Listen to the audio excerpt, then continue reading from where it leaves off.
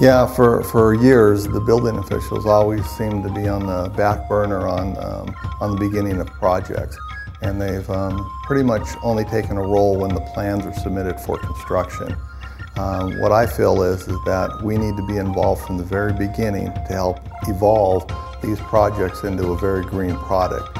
And with the process that we have in place, and one that I hope everybody will embrace, will be that everybody that's necessary to a project will be involved at an early stage. Overall, I would say that the way things used to be are not sustainable.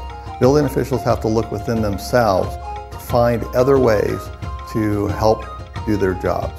And with the way the economy is, you're not going to be hiring the same staff that maybe you once had for quite some time. So you have to look at different ways, and different ways to do that are through green initiatives, sustainability, technology, and other initiatives that are out there.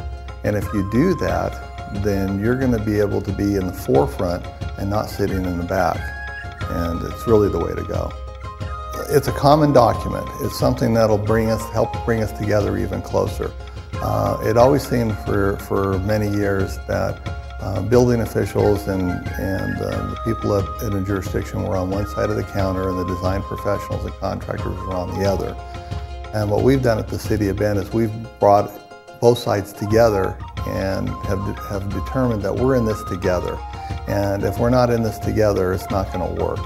So the IgCC is another document that's going to help bring us closer for green construction.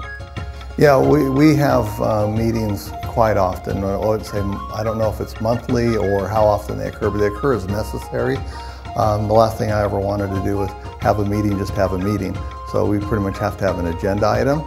But what we are planning on doing with the new Green Code is to have meetings with our contractors and design professionals and everybody that's involved, whether it's elected officials, other staff members, in order to get everything out on the front burner and identify where we need to go with this in the City of Bend to make it a success.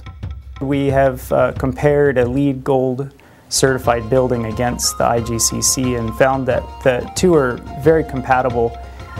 We have presented that to the City of Richland to help them in selecting the jurisdictional requirements, and we plan on having additional discussions with them and helping them decide which jurisdictional requirements make sense for their.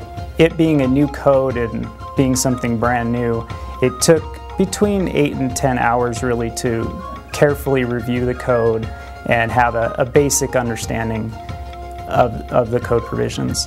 I then sought additional information through webinars and online research to see what tools were out there, what was available, and really didn't find anything which is to be expected with such a new code. I developed a checklist that took me about 2 or 3 hours to go through and develop a checklist and make sure that each of the code provisions were outlined.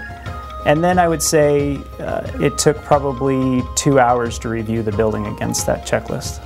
So it's an exciting thing for me. I really feel like the public is saying to architects that we need to do better by the community. We need to raise the standard and really incorporate sustainability into buildings. Obviously, there's the energy efficiency and efficiency of materials that will be inherent. I think it'll result in better built buildings for our clients and for building occupants, lower cost of operation, and just overall less impact to the environment. The IgCC is a minimum code, but they need to go beyond just enforcing the code. They need to work proactively with the government officials, with the lawmakers, and with the community to make sure that all aspects of sustainable design are implemented throughout the community.